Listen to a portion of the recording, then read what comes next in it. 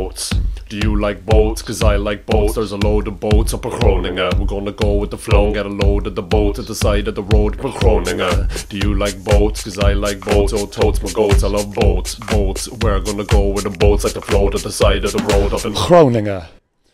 For many, it's the sound you make when you wake up on the kitchen floor drunk and sputtering after an all-night coke binge. But for 200,000 people in Europe's northern swamp district, Groningen is home. Shite Guide's a shite show for shite times, with a wise guy who writes rhymes while being white, with the borders locked down, trying to break out the house. We're gonna bounce to the towns that you can't pronounce. Groningen is the Netherlands' most northern metropolis, and it's got lots of things to see, like this, and this. Behold, number 19 on TripAdvisor for Groningen. A public toilet you don't have to pay for. Listen, I'm not saying that my guides are nice, or they contain sage wisdom or sound advice, and they won't light up your life and they won't make you wiser. At least they're better than the shit they stick on TripAdvisor. Oh no.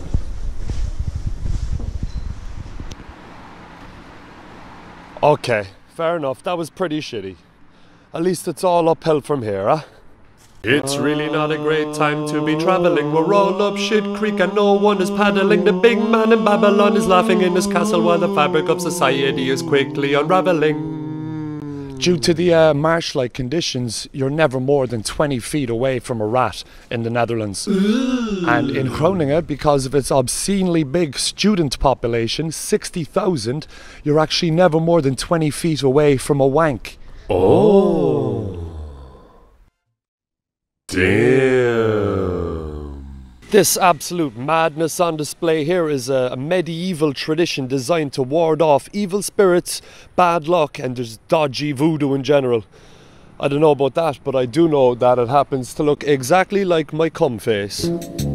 Snuggled away in a blanket of perpetual fog up in the northern reaches of the Netherlands, Groningen is like that cousin you've been meaning to visit for years, but he lives just that bit too far away and he's probably not worth the journey, to be honest. But then, you know, you end up visiting him, you have a few drinks, few smokes, and you're like, do you know what, this fella's actually alright. Then you have a few more drinks and he shows you around and you're like, actually no, this fella's a fucking weirdo.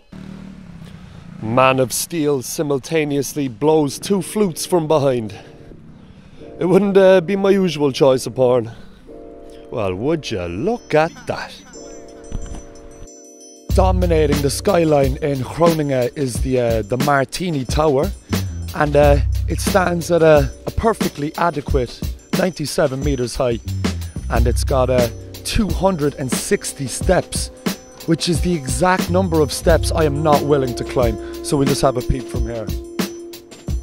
Lovely, eh?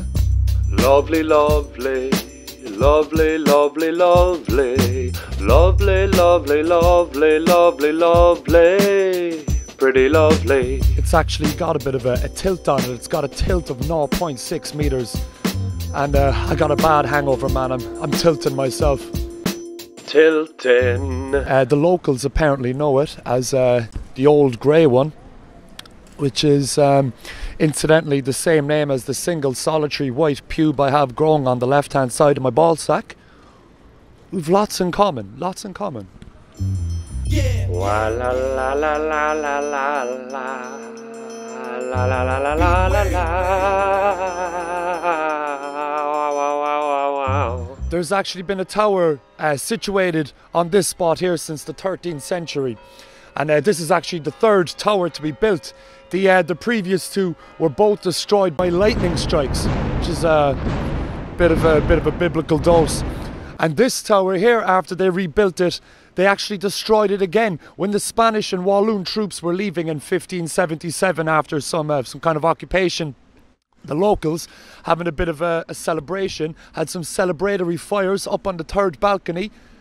Celebratory fires. They set the fucking thing on fire again, and it collapsed. They keep rebuilding it. I don't have a fucking notion of going up there. 3 collapses already? Nah, mate.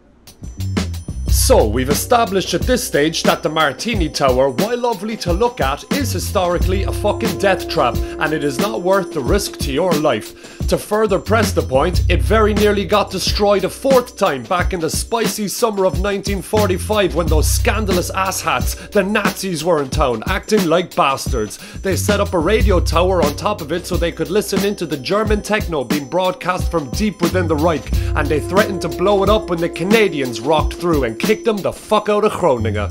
This super sad looking guy over here is Sint Joris and the Draak, which is Saint Joris and the Dragon. He looks like a pretty moody, depressed, melancholic dude standing over a vanquished dragon. And that dragon looks pretty depressed as well. Talk to your doctor, people. Talk to your doctor if you're feeling low. Hey, comrade, I want you to stop being sad. Even though I know that technically it's not your choice, because you're dealing with a temporary chemical imbalance in your engine, and that's okay. Here's the score: you don't have to chase those dragons anymore. You don't have to light a candle. Everybody's fighting a battle. Life is a gamble, so it's high time that you got back on the saddle and just cycle. Hop on your bike and fucking cycle. Release your dopamine cycle. Get those delicious endorphins created when you hop up on a bicycle. Like all Dutch cities, it's a cyclist paradise. Over half of all journeys in Groningen are made by bicycle, so you can just kind of float around happily without ever using a big dirty engine. Alright, kind of killing the vibe there. Oh, let's look at that again.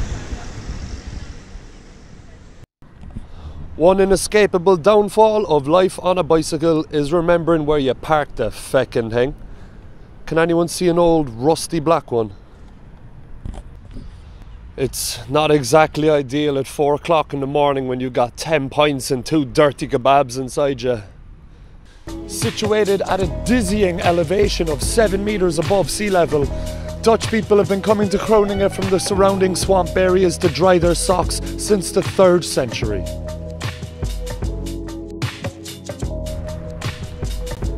She's keeping her socks dry right now.